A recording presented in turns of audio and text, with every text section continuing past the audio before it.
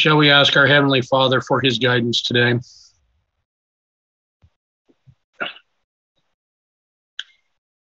Gracious Father in heaven, we thank you for these opportunities we have to assemble, to come together, to share, to discuss, and to learn. Father, we need you. Forgive us, Father, of any sins. Help us, Father, so that we may become cleansed and be prepared for the work that you would have us to do. Help us now. Be with us in all things, so that your will may be done, so that your character may be shown, so that we may understand what it is to truly enter into the rest that you would have us partake in. For these things, Father, we thank you. For these blessings, we praise you. In the name of Jesus, amen. Okay.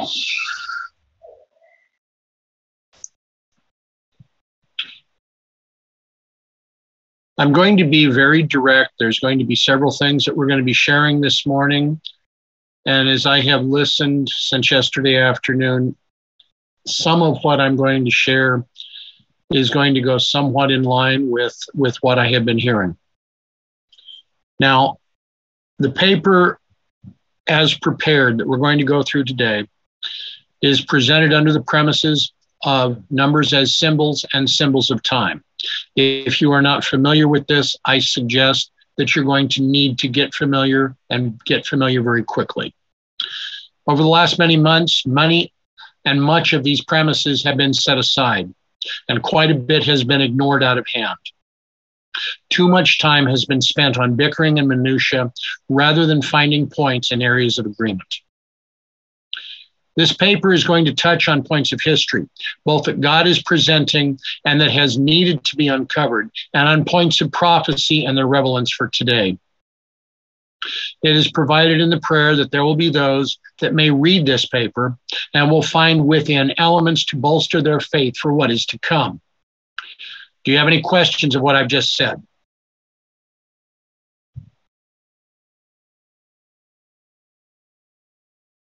And yes, I do expect to have some feedback from people. It was a time of war, a time of division, a time when brother battled brother, family against family, one of the bloodiest wars in the nation's history. Isaiah ben Amos was given a vision, one with specific ramifications for both sides. It is 742 BC, and within 65 years, one combatant, Israel, the north, will be removed from the world stage.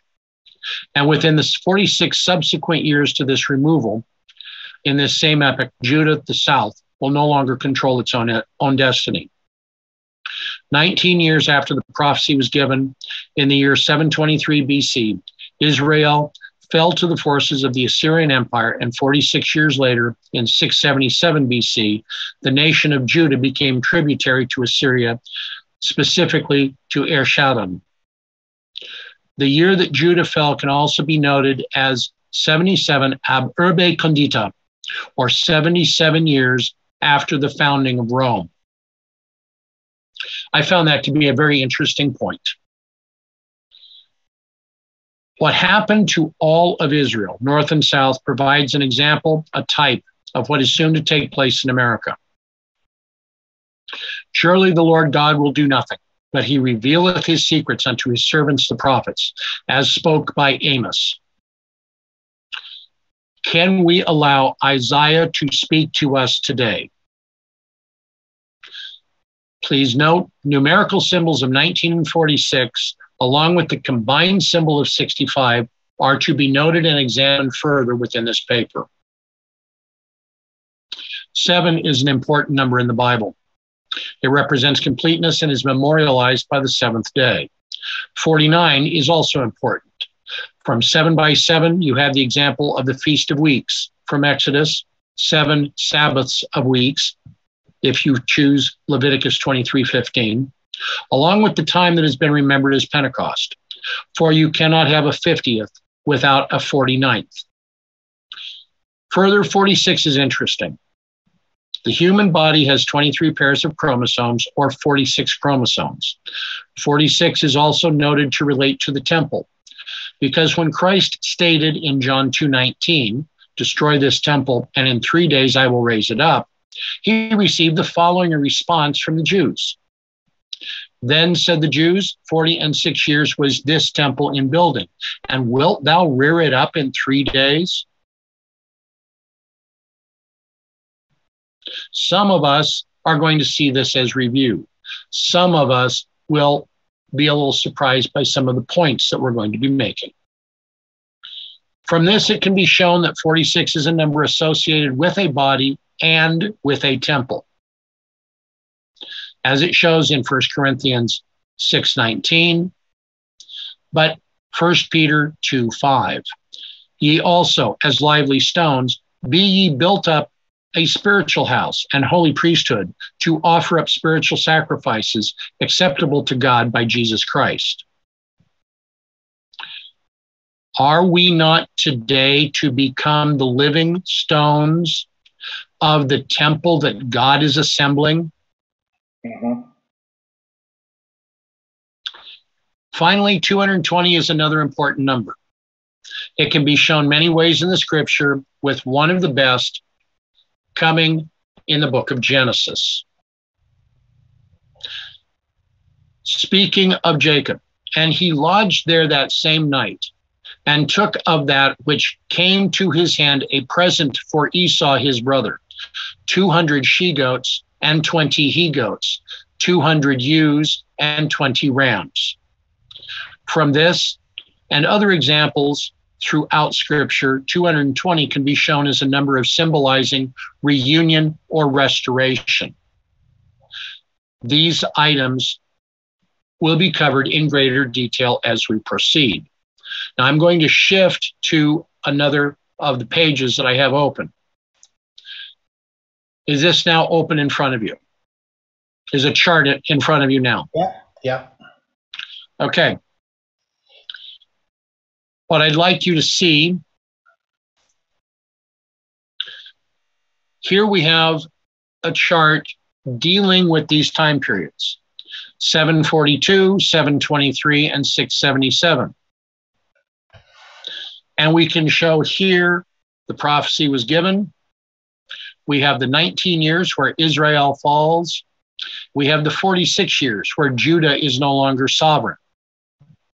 But as we look further, where Judah is no longer sovereign in 677, we have this period of 220 years. God, at the outset of this time period, was seeking a period of restoration for his people, if his people would listen. And this is an admonition for us today. Are we willing to listen?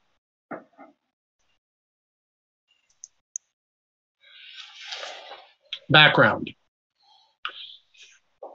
We began with a study in Malachi, which led us to references in Leviticus, passages in Exodus, and a lot of things that we had to look at.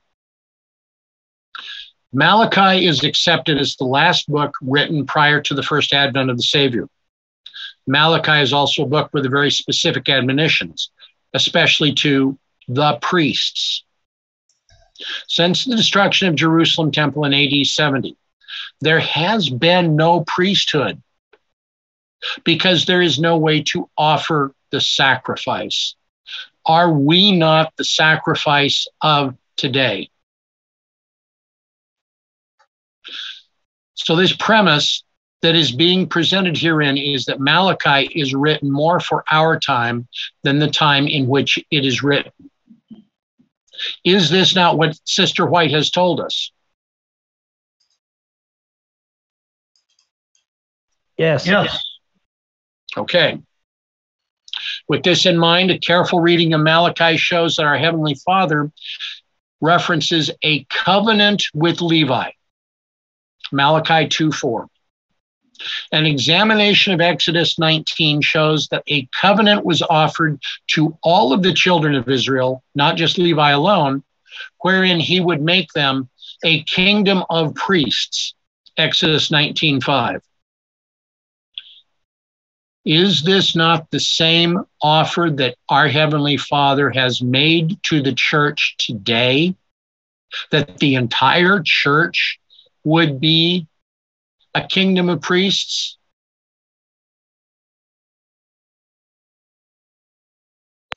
Correct. Okay. Malachi 2:1. And now, O ye priests, this commandment is for you. Does it say this suggestion? Does it say you need to think about this? No, it says this commandment is for you.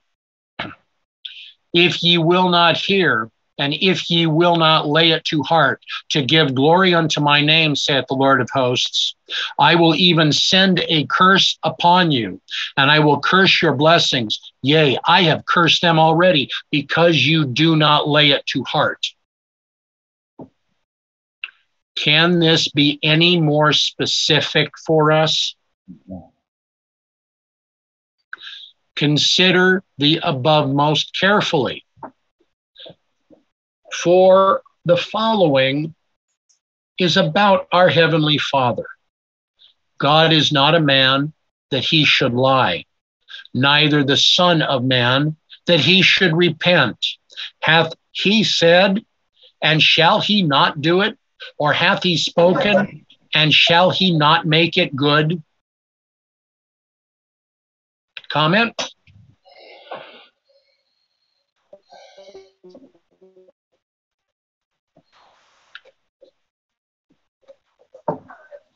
Should we expect that God is not going to do exactly as he says he would?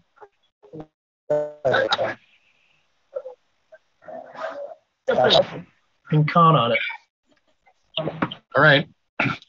Another point of consideration is that this chapter of Malachi provides this admonition to the priests. Judah hath done treacherously, and an abomination is committed in Israel and in Jerusalem. For Judah hath profaned the holiness of the Lord which he loved, and hath married the daughter of a strange god.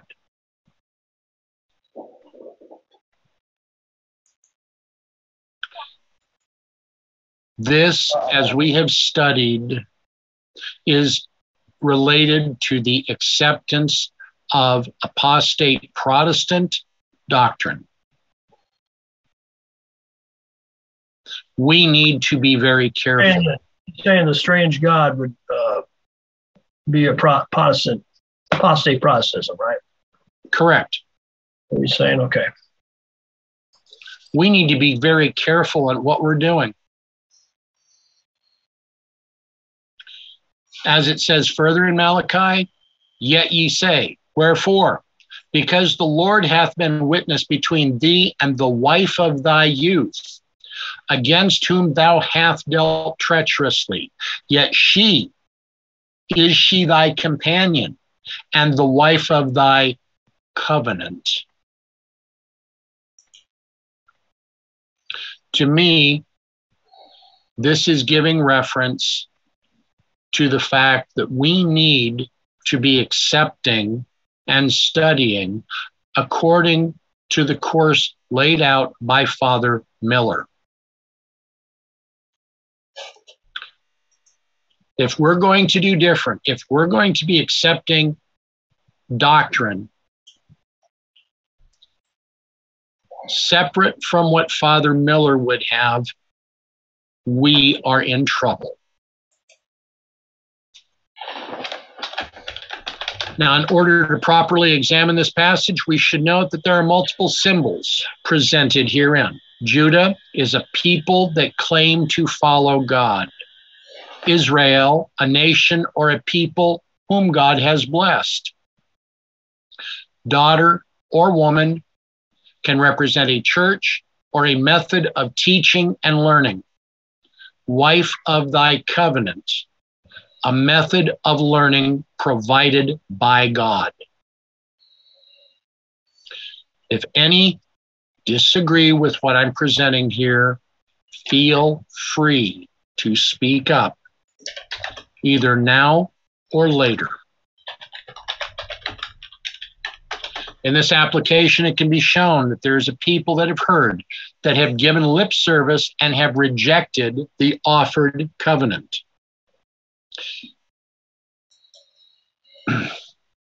Please consider, brothers and sisters, Mrs. White has been very clear. Why has Christ not returned? He has not returned because his bride will not make herself ready.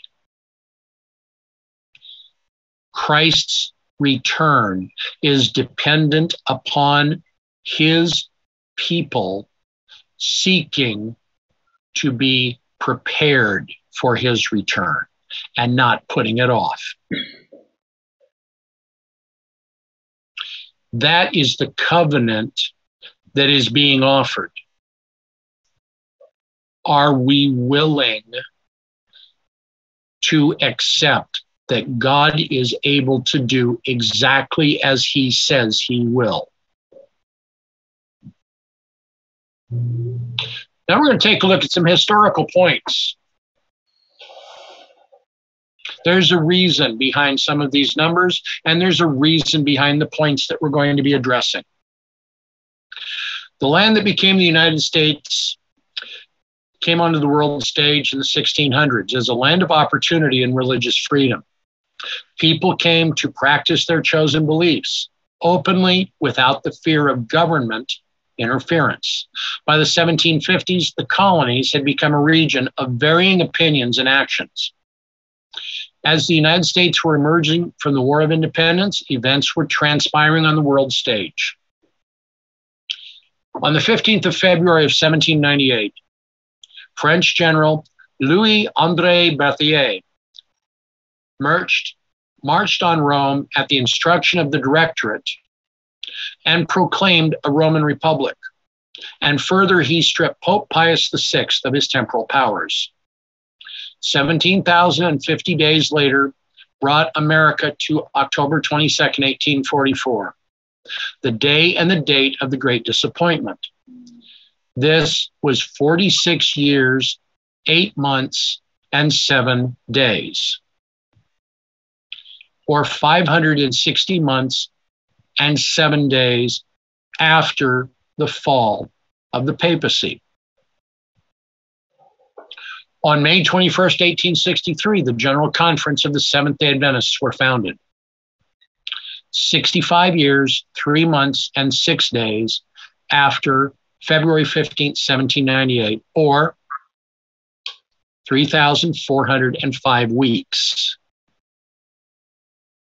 Now, as noted, Isaiah ben Amos predicted in 742 BC that Israel, all of Israel, would soon fall. In 723 BC, 19 years later, northern Israel, with its capital of Samaria, fell to the Assyrian Empire. 46 years after this, southern Israel, or Judah, was no longer independent. 46 years after the Pope of Rome was taken captive, a movement suffered its great disappointment. 19 chronological years later, from those that continued to study after that day, a church was founded. This structure, showing a time period following by a span, followed by a time period, sometimes in reverse order, is also called a chiastic structure and is found in many ways in Hebrew scripture. So the time periods of 1946, followed by a span of time, and then 46 and 19 have significance to us today. Do we have a problem with that? Nope. No. Nope. Okay. History points, part 2. There are those that are listening to this presentation today that lived through the 1970s. I was one. The 1970s America was an interesting time to be alive, especially if you observed entertainment. 1975 to 1976 is considered the gayest year in music, television, and movies, with themes openly addressing the lifestyle on shows such as Alice, Family, and Barney Miller, with movies such as Norman, Is That You? And the Rocky Horror Picture Show. Why is this of concern? Leviticus 18, thou shalt not lie with mankind, as with womankind. It is abomination. And Leviticus 20:13, if a man also lie with mankind as he lieth with a woman, both of them have committed an abomination. They shall surely be put to death. Their blood shall be upon them. It's clear from these passages that this is not an acceptable lifestyle as God would see it. It is directly not acceptable for any that would look to be a priest unto God. Now, the government, the American government, is invested and inserted into almost every aspect of our lives, including how we live our lives and the choices that we make. Yet, as we are seeing today, America has departed from dependence upon his word and is accepting of the word of man. Where this lifestyle was at one time against the law, it is now openly accepted and celebrated. America has come a long way in 46 years. From this, the application is being made that a temple of sorts has been raised up to glorify a lifestyle, a life decision that is not in God's order. Those that have chosen to accept this are the churches, the Presbyterians, the Episcopals, the Methodists, the Baptists, the Seventh-day Adventists, and the Roman Catholics. Sadly, there are now churches that celebrate this choice. Churches that choose to flaunt their choices in the face of God as if he will not choose to express his will on this matter. It is no different now than it was at the time of Sodom and Gomorrah. At that time, it was not uncommon for sexual relations to be between men. This was, for many years, known as sodomy and was punished in many parts of the world. Currently, this lifestyle is now accepted in many states, even up and into the marriage relationship, which is a covenant.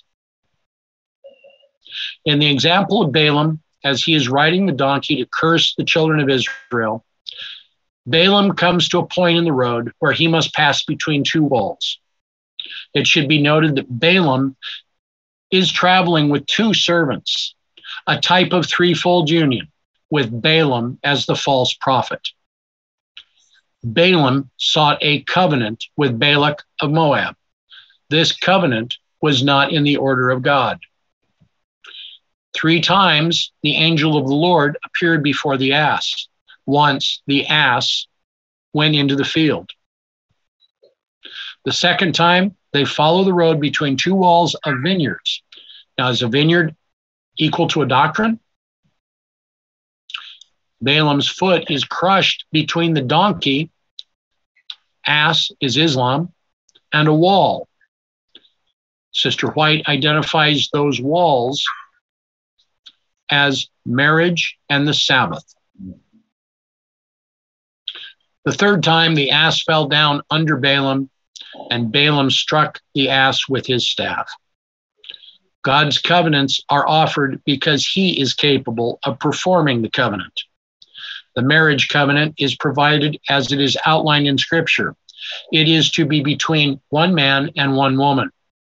Anything else is not in his order.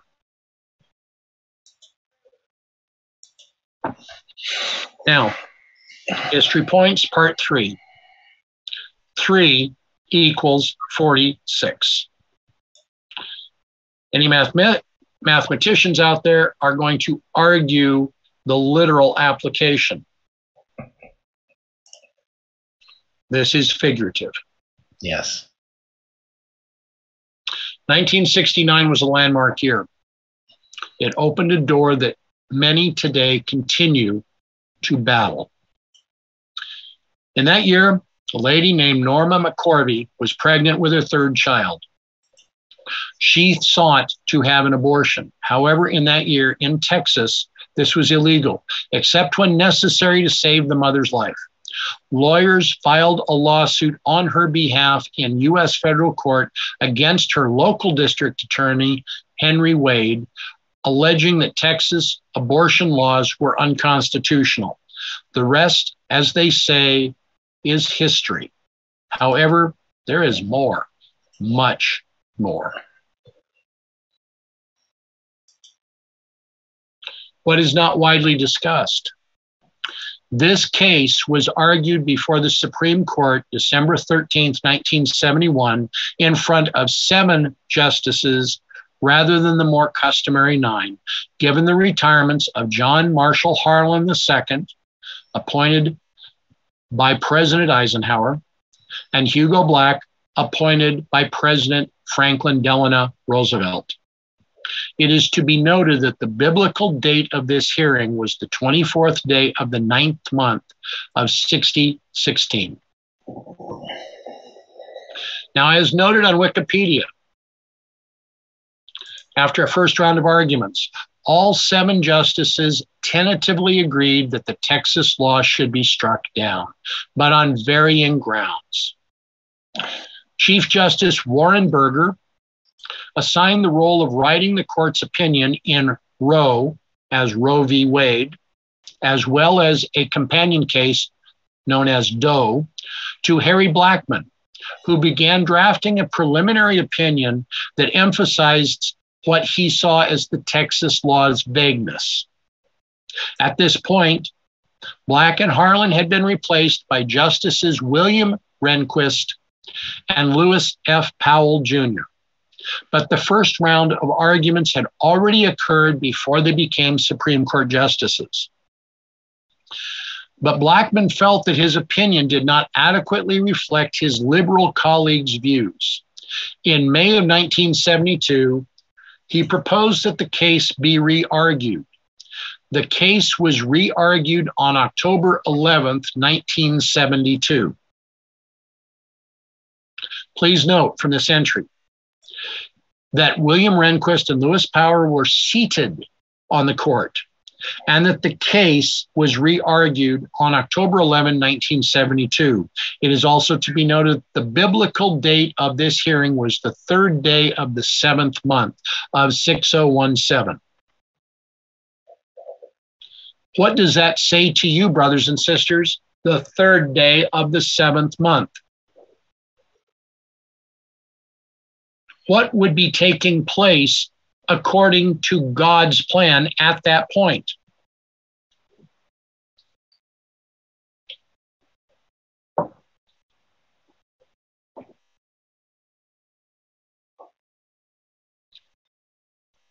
The 3rd day of the 7th month would be the 3rd day of the Feast of Trumpets, where people would be getting their hearts ready, because on the 10th day of the 7th month would be the Day of Atonement.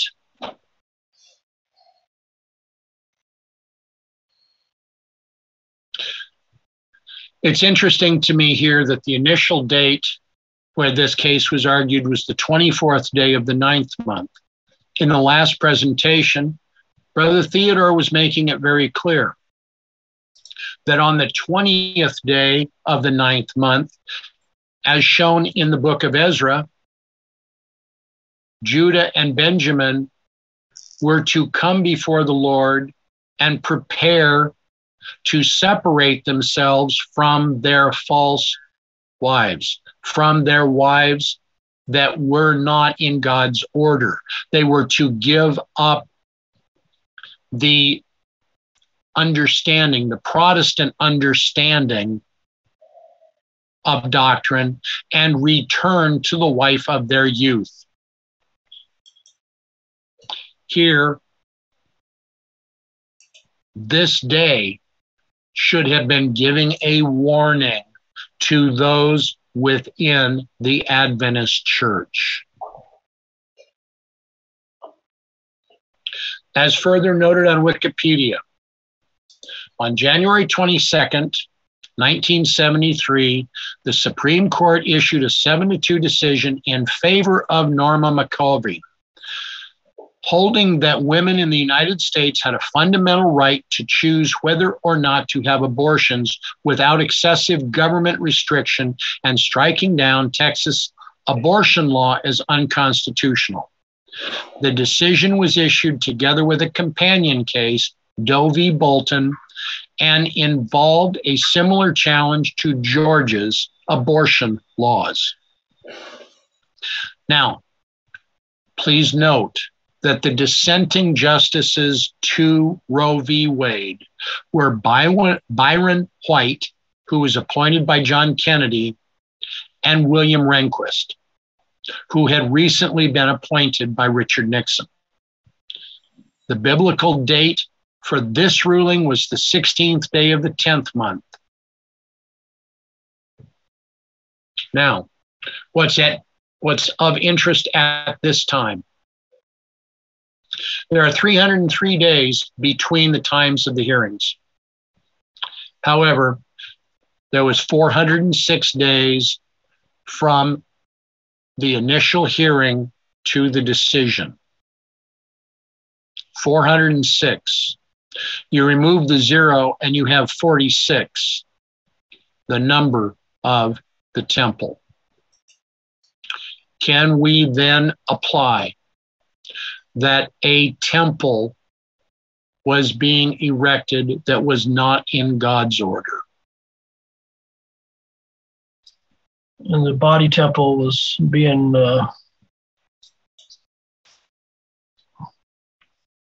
put away. Exactly.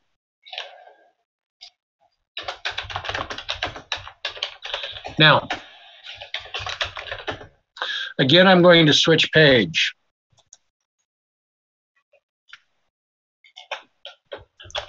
And there's a reason, because we're going to deal with a couple of points.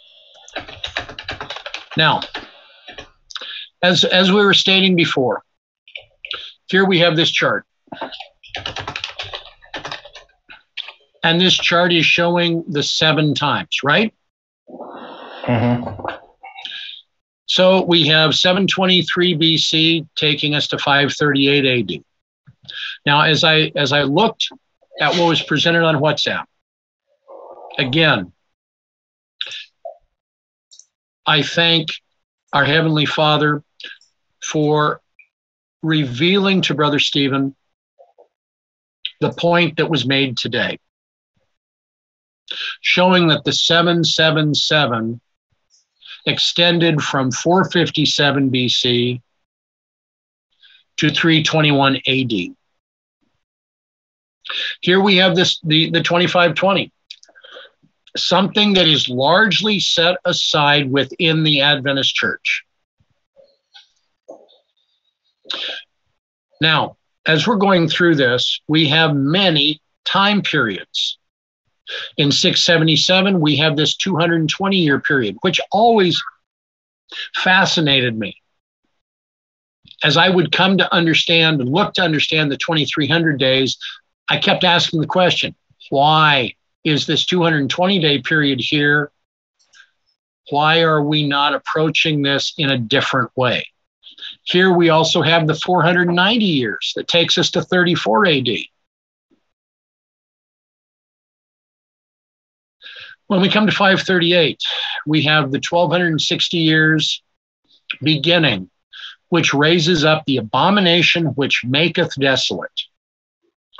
Many would say that from 723 to 538 AD, we have the years of pagan domination. And that from 538 to 1798, we have the years of papal domination. Right? Yep. Now, any questions at this point? Not for me. Okay. As our Heavenly Father has shown me, as we have been preparing this, as we have been discussing these things, all of this time since July 18th, we've seen multiple reasons why July 18th was valid. We're going to address something on these lines that helps us to see the validity of July 18th. As we go down through here, we have this time period. We have the 1260 years from 723 BC to 538. Now we go from 538 to the 15th day of the second month of 1798, as would be counted in the Gregorian calendar. And the papacy falls. Now we're going to come down here and we're going to look at something further. We come here 46 years after the fall of the papacy. We show the 10th day of the 7th month. Christ enters the most holy place, but we've never looked at before. We have the 10th day of the 7th month taking us to the 2nd day of the 2nd month in 5908.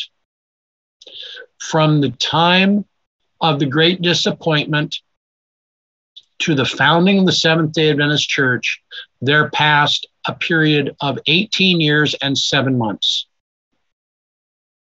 187.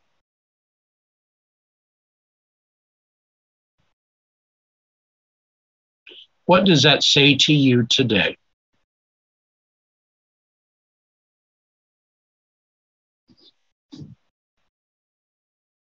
Points to July 18th, for one. Well, have we ever addressed this before? Have we ever seen this before? I've seen it. Okay. But not too often.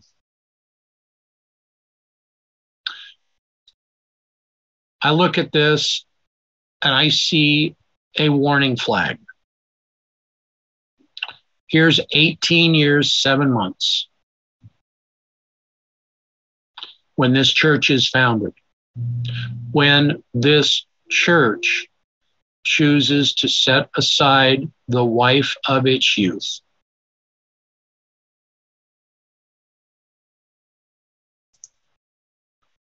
Now we're going to go back. We have a quick numerical recap. 2019 marked the 46th anniversary of the Roe v. Wade decision. That was in 1973. The year of Roe v. Wade will be celebrated as 49th anniversary as of January 22nd, 2022. 2222. The 1975 to 1976 entertainment season was 46 years ago. A lot of 46s, so many temples, altars to worship man and his decisions, so many ways in which God is being mocked. Dwight. Yes. 22 and 22 and 20, 64 is the reverse of 46. Exactly. Nicely done.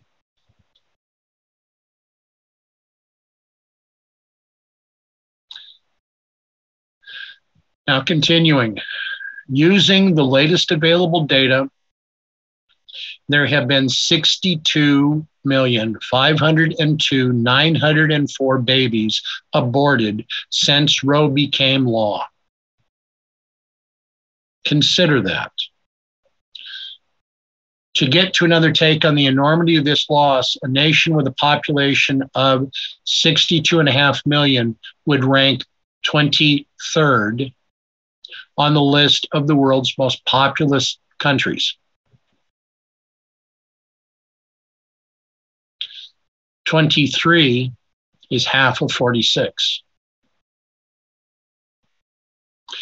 Considering this, in the terms of population, a nation of that size would rank ahead of countries as Italy, Spain, Kenya, South Africa, Saudi Arabia, Iraq, Argentina, Colombia, Venezuela, Hong Kong, Cambodia, South Korea, and Canada.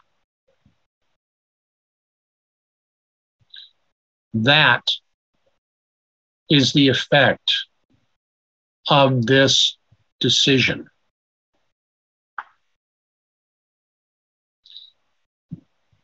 Consider this.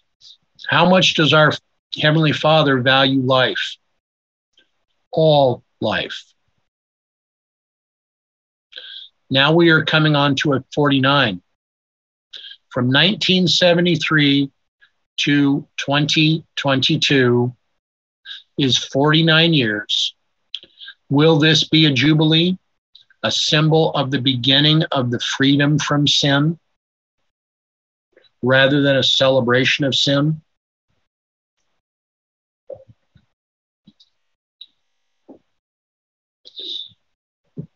Now we're going to get into this. We're going to get into this very deeply.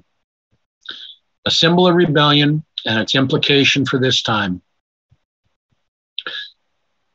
Prophecy is the foundation of our understanding of the Holy Scriptures. William Millard's method of study has been the baseline on which much light has been accepted. Do you have a problem with that? No problem. Father Miller noted that a day could represent, a day is 1 year, a revolution of the earth in its orbit. Now, there are verses that are used to support this understanding, and they are noted as follows. Numbers 14:34. After the number of days in which ye search the land, even 40 days, each day for a year, shall ye bear your iniquities, even 40 years, and ye shall know my breach of promise. Ezekiel 4, verses 5 and 6. For I have laid upon thee the years of their iniquity, according to the number of the days, 390 days. So thou shalt bear the iniquity of the house of Israel. And when thou hast accomplished them, lie again on thy right side, and thou shalt bear the iniquity of the house of Judah 40 days. I have appointed thee each day for a year. Now we come to Daniel 9:24. 70 weeks are determined upon thy people and upon thy holy city, to finish the transgression and to make an end of sins, and to make reconciliation for iniquity, and to bring in everlasting righteousness, and to seal up the vision and the prophecy, and to anoint the most holy. Have we not addressed these 70 weeks in these charts? Is this not the 490 years that were accounted unto Daniel's people?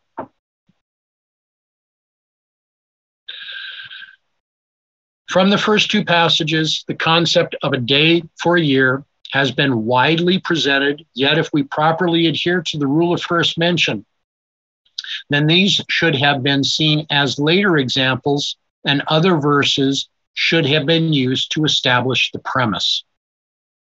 Have you ever considered that? Let's look at one of them. Genesis 29:25. And it came to pass that in the morning, behold, it was Leah. And he said to Laban, what is this thou hast done unto me? Did I not serve thee for Rachel? Wherefore hast thou beguiled me? And Laban said, it must not be so done in our country, to give the younger before the firstborn. Fulfill her week, and we will give thee also for the service which thou shalt serve with me 7 other years. In these verses, Jacob the deceiver is deceived by one that is his family. Instead of the wife he sought, he is now married to a wife he had not sought. and he is told to fulfill her week, that he can have the one that he sought for another 7 years of service. If we present this mathematically, then 7 days equals 1 week. Therefore, 7 days equals 7 years. And this becomes 1 day for 1 year. Now we need to consider the following. Exodus 23, 10 through 12. And 6 years shalt thou sow thy land, and shalt gather in the fruits thereof. But the 7th year thou shalt let it rest and lie still, that the poor of thy people may eat. And what they leave, the beasts of the field shall eat. And in like manner thou shalt deal with thy vineyard and with thy olive yard. 6 days shalt thou do thy work, and on the 7th day shalt thou rest, that thine ox and thine ass may rest, and the son of thy handmaid and the stranger may be refreshed. Here again, we have a threefold union: the field, the vineyard, and the olive yard.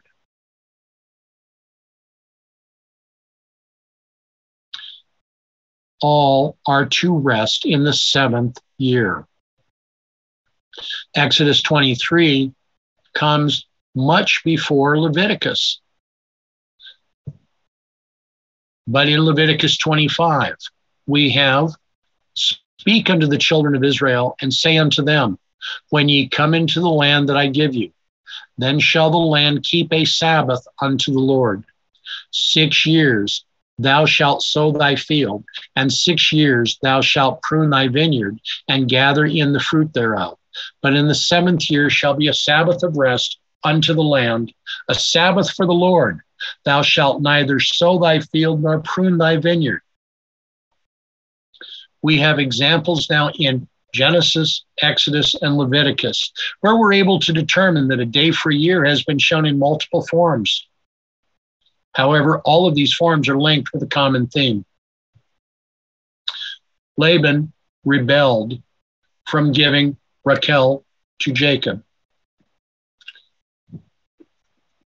Exodus 23 occurs after the covenant was presented to all of the children of Israel and before Moses ascends the mount the second time. This covenant is rejected by all save the Levites, and we see that rejection with the golden calf. In Leviticus, the offer to enter into rest is presented to the people a second time. This offer is rejected by the attitude of complaining and the acceptance of the report of 10 of the 12 spies. In Ezekiel, the symbols of Ezekiel are a warning, wherein all of Israel has rejected the Sabbath and were to come under the siege by the heathen nations. In Daniel, 70 weeks or 490 years until the Messiah is to come to Israel, 70 weeks to prepare, that resulted in the rejection of Israel as a nation and as the people of God.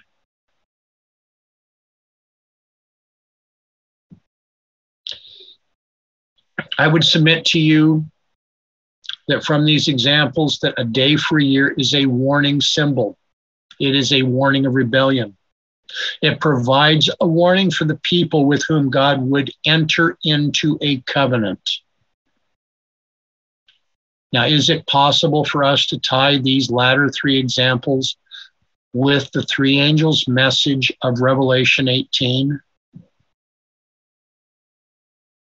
Is it possible then for us to look that the warning given of the Sabbath of rest that was rejected, that the 25-20, the 7 times, if it's rejected, that we then see those that would reject the Sabbath and cannot be benefited by the warning of the mark of the beast? Daniel came before Christ.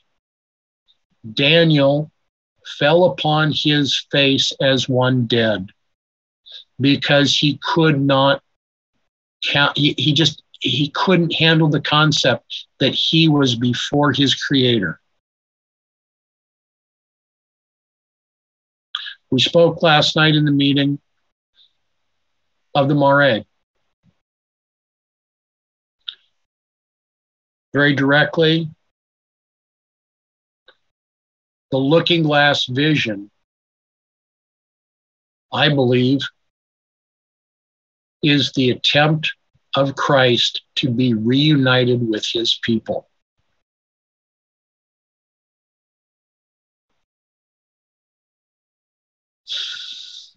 Now we have a numerical synopsis. Genesis 5, Enoch lived 60 and 5 years and begat Methuselah. And Enoch walked with God after he begat Methuselah 300 years and begat sons and daughters. And all the days of Enoch were 360 and 5 years. And Enoch walked with God, and he was not, for God took him. And Methuselah lived 187 years and begat Lamech. And Methuselah lived after he begat Lamech 782 years and begat sons and daughters. And the days of Methuselah were 969 years, and he died. And Lamech lived 182 years and begat a son, and he called his name Noah, saying, this same shall comfort us concerning our work and the toil of our hands, because of the ground which the Lord hath cursed.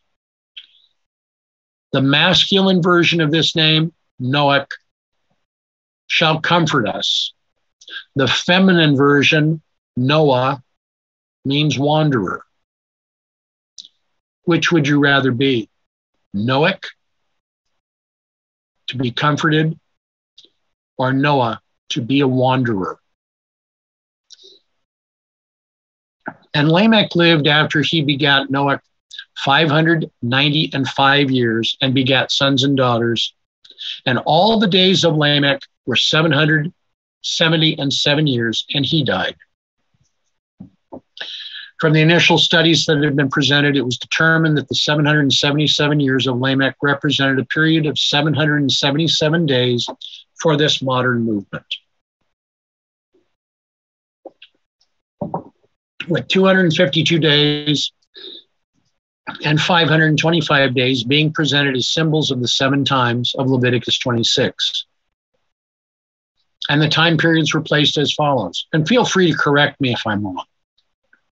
November 9, 2019 to July 18th, 2020, 252 days elapsed.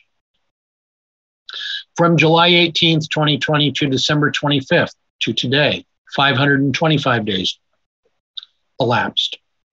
Now it's been stated that nothing happened on July 18th, 2020. However, this comment is incorrect.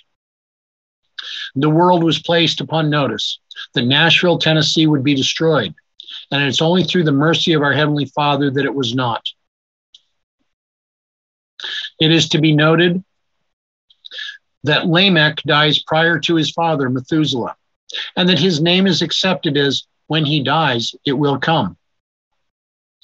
Methuselah was 187 when Lamech was born, and his death in his 969th year occurred shortly prior to the flood. We have already noted the validity of the number 65, the age of Enoch when Methuselah was born, and Enoch was 252 when Lamech was born. Now, there are other items that we should also note.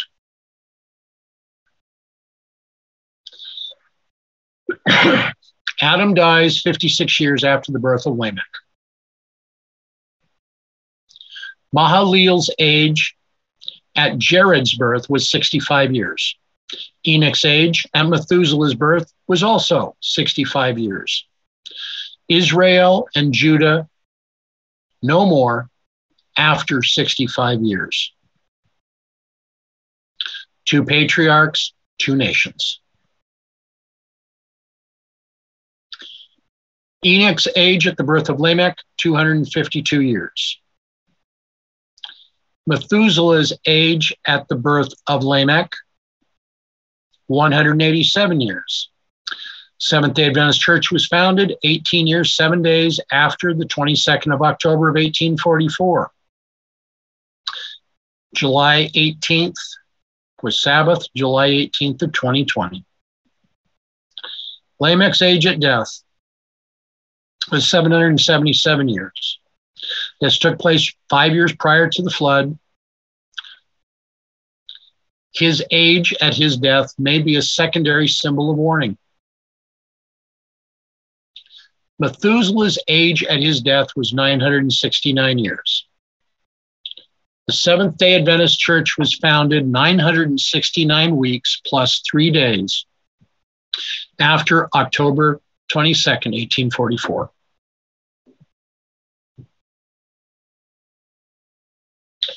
So our situation with 187 and 969 give us a very interesting point of reference.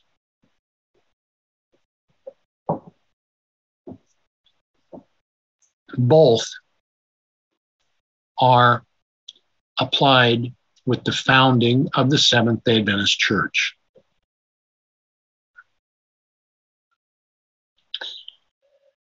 Again, we return. 3 equals 46. We come to the verse, John 2:20. 2:20, again, being a reference to restoration. Then said the Jews, 46 years was this temple in building, and wilt thou rear it up in 3 days? 46 years from 1973 to 2019, abortion is legalized, sanctified by both the church and the state.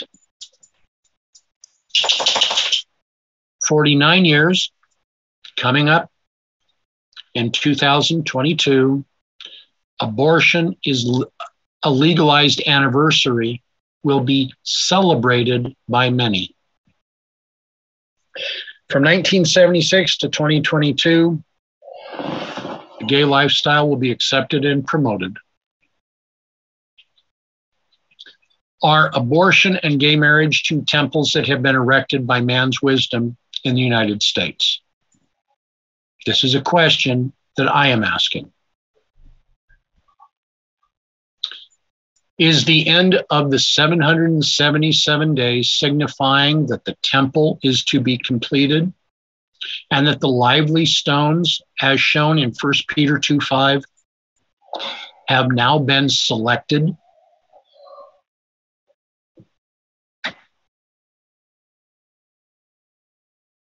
Think about that for a moment. We are now coming to the day of the Lord. As Father Miller would look at this, but of the tree of the knowledge of good and evil, thou shalt not eat of it, for in the day that thou eatest thereof, thou shalt surely die. It is to be noted that Adam dies at 930 years of age, 70 years short of 1 day with God. We have Judgment Day or 1,000 years that is supported by 1 Thessalonians and 2 Peter. For yourselves know perfectly that the day of the Lord so cometh as a thief in the night. For when they shall say peace and safety, then sudden destruction shall come upon them, as travail upon a woman with child, and they shall not escape. But beloved, be not ignorant of this one thing, that 1 day is with the Lord as 1,000 years, and 1,000 years as 1 day. The Lord is not slack concerning his promise, as some men count slackness, but is longsuffering toward usward, not willing that any should perish, but that all should come to repentance. But the day of the Lord shall come as a thief in the night, in which the heavens shall pass away with a great noise, and the elements shall melt with fervent heat. The earth also and the works that are therein shall be burned up. And the book of Revelation. And I saw thrones, and they that sat upon them, and judgment was given unto them. And I saw the souls of them that were beheaded for the witness of Jesus and for the word of God, for which had not worshipped the beast, neither his image, neither had received his mark upon their foreheads or in their hands. And they lived and reigned with Christ 1,000 years. But the rest of the dead lived not again until the 1,000 years were finished. This is the first resurrection. Blessed and holy is he that hath part in the first resurrection. On such the second death has no power. But they shall be priests of God and of Christ, and shall reign with him 1,000 years. And when the 1,000 years are expired, Satan shall be loosed out of his prison.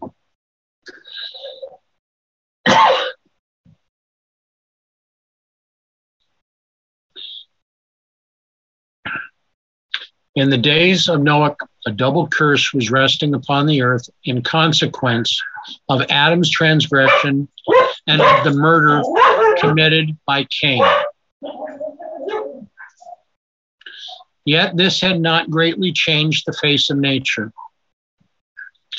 There were evident tokens of decay, but the earth was still rich and beautiful in the gifts of God's providence. The hills were crowned with majestic trees, supporting the fruit-laden branches of the vine. The vast garden-like plains were clothed with verdure and sweet with fragrance of 1,000 flowers. The fruits of the earth were in great variety and almost without limit. The trees far surpassed in size, beauty, and perfect proportion any now to be found.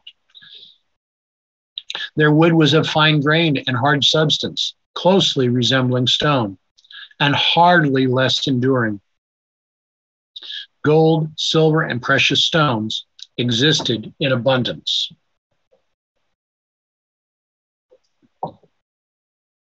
Is today any different? I would submit that it's not, that a double curse again rests upon the earth. One where the church has refused the covenant of rest, the 7 times of Leviticus 25 and 26, and where man has allowed the legal murder of the unborn.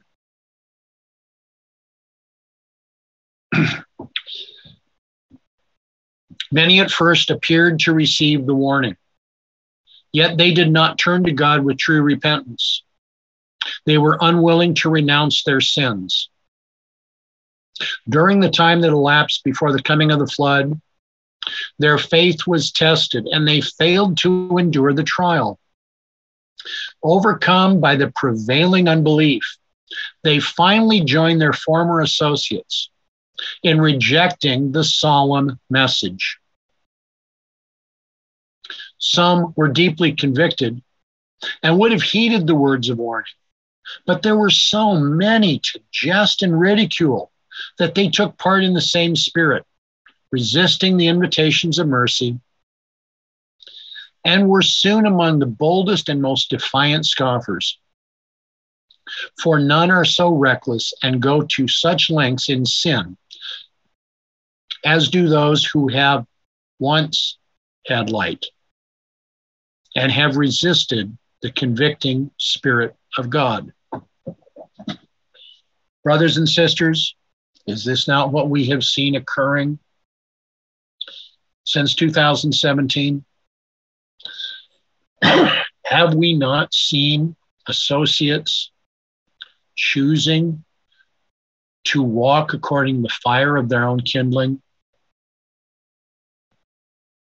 Have we not seen many mocking what's been being said about July 18th? And I apologize. Please make your comment.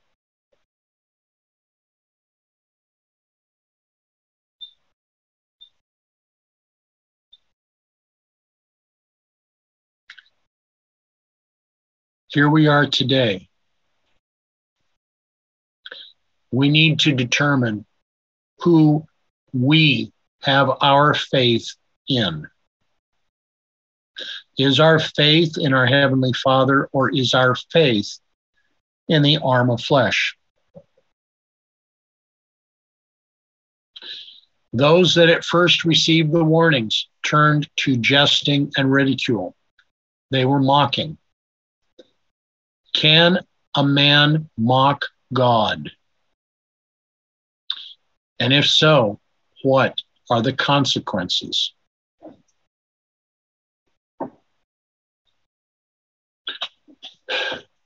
As time passed on with no apparent change in nature, men whose hearts had at times trembled with fear began to be reassured. They reasoned, as many reason now, that nature is above the God of nature, and that her laws are so firmly established that God himself could not change them. Reasoning that if the message of Noah was correct, nature would be turned out of her course, they made that message in the minds of the world a delusion, a grand deception. They manifested their contempt for the warning of God by doing just as they had done before the warning was given. They continued their festivities and their gluttonous feasts. They ate and they drank. They planted and builded, laying their plans in reference to advantages they hoped to gain in the future. And they went to greater lengths in wickedness and in defiant disregard of God's requirements to testify that they had no fear of the Infinite One. They asserted that if there were any truth in what Noah had said, the men of renown, the wise, the prudent, the great men, they would understand the matter. Again, looking up to people. Yes. Like our arm.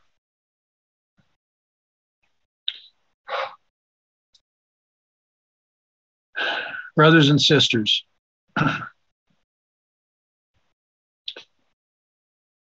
our Heavenly Father has laid before us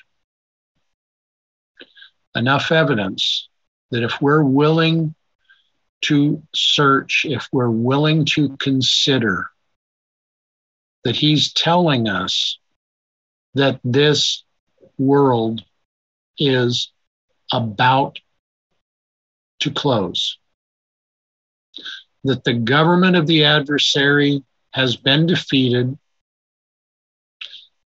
and that what is before us is but a temporary issue. Yes, there will be issues.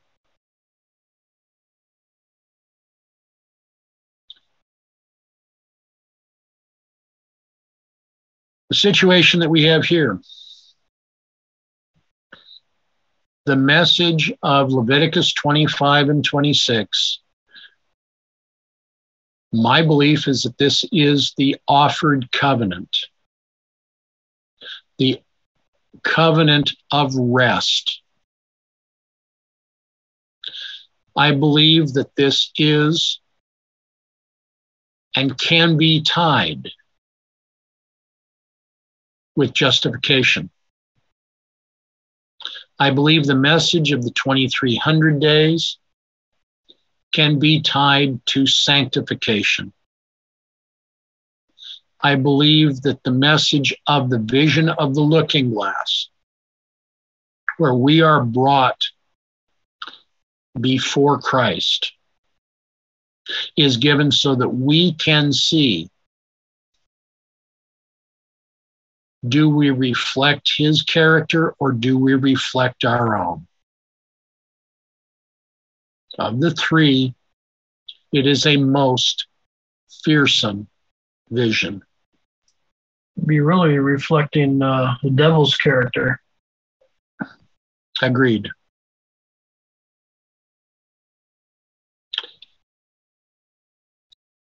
We've now come through this period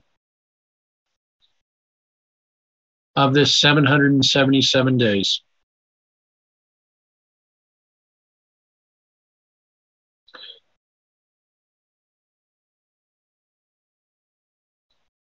We have now reached a point. I believe that our Heavenly Father is seeing that the lively stones are ready to be assembled as His temple. For you must first have a temple before you can have those to worship in the temple. The question that we need to be asking ourselves, upon whom are we relying? Are we, as the antediluvians were saying, are we asserting that if there's any truth in the message of July 18th, that the men of renown, the wise, the prudent, the great men, the theologians of the church, that they should understand the matter? Where have they obtained their knowledge? Are we not to be as Christ was at 12 before the doctors of the temple? Are we not to be as Christ was when the comment was made, whereof is his learning? What are we to do? Should we not walk as Christ did? Should we not be dependent upon our Heavenly Father for our wisdom and for our knowledge?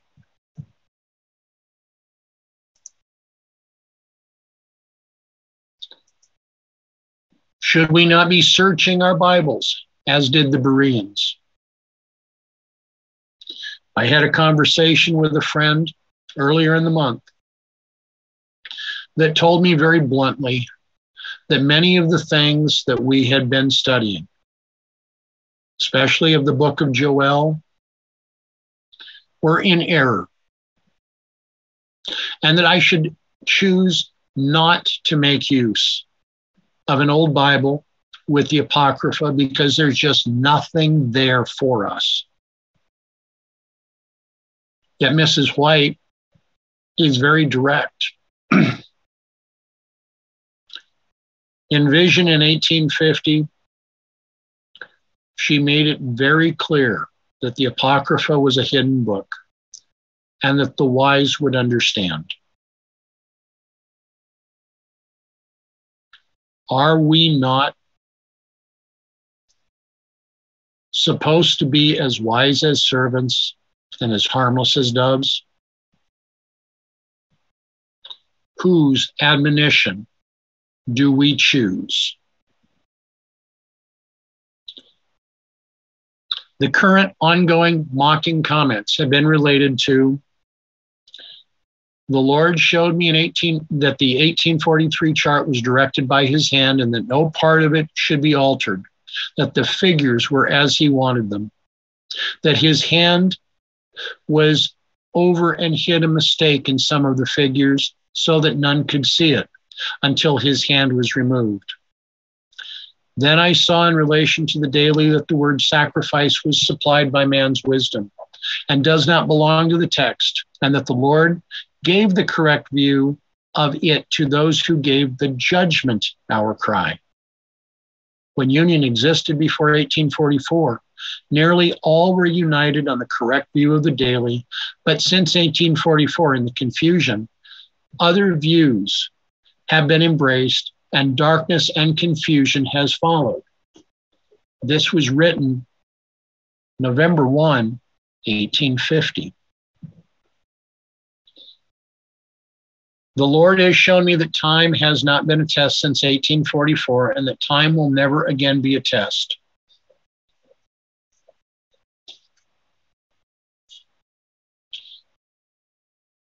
Now, here are some points. the Apocrypha is found in the 1769 Oxford Revised King James, is of no use to us today and should be ignored, is one mocking comment. Yet a reference from the Apocrypha is on the 1843 chart. The above statement is clear. The 1843 chart was directed by the hand of the Lord. Is this or should this be set aside? I would say no. Certainly not. Why not? I said certainly not. Okay. The Lord showed me that time has not been a test since 1844, and that time will never again be a test. Does this state that time will never again be a symbol, as we see in John 2:20? On these two questions, I would respond with a loud no. This is presented for your consideration. And now to complete, Joshua 24:14 and 15. Now therefore fear the Lord and serve him in sincerity and in truth, and put away the gods which your fathers served on the other side of the flood and in Egypt, and serve ye the Lord. And if it seem evil unto you to serve the Lord, choose you this day whom ye will serve, whether the gods which your fathers served that were on the other side of the flood, or the gods of the Amorites in whose land you dwell. But as for me and my house, we will serve the Lord.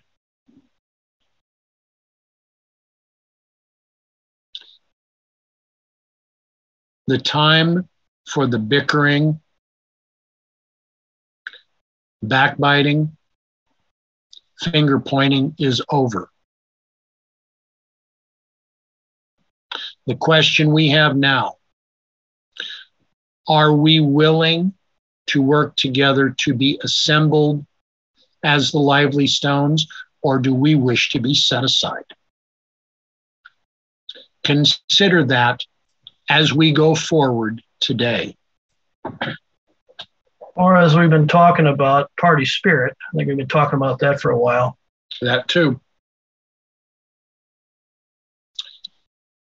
Okay, shall we close this session? Yep. Heavenly Father, we need your guidance.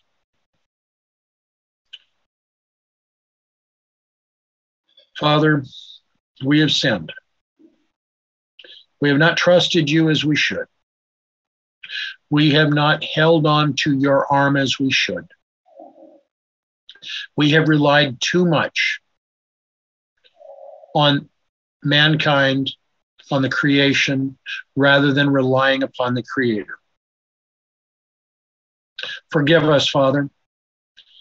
Direct us so that that which is done from this day forward will bring your character to the front, so that we may properly show your character to all with whom we come in contact. Help us, Father, that we may hold on to the covenant that you have offered. Not the covenant of death, but the covenant of life. Direct us in this path. Guide us, for we need you. We need your wisdom and we need your strength. For this, Father, we ask. We thank you and we praise you in the name of Jesus. Amen. Yeah.